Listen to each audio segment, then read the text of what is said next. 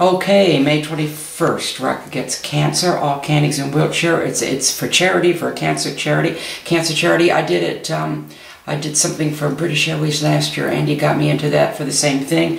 This is something they do every single year. It's a big charity. We wanted to raise lots of money, so I'm performing there live, May 21st. Where is it? Okay. Concert at the Kings for Rock Against Cancer. And Andy will come up and do a couple songs with me as my guest this time. So he's got to learn my songs.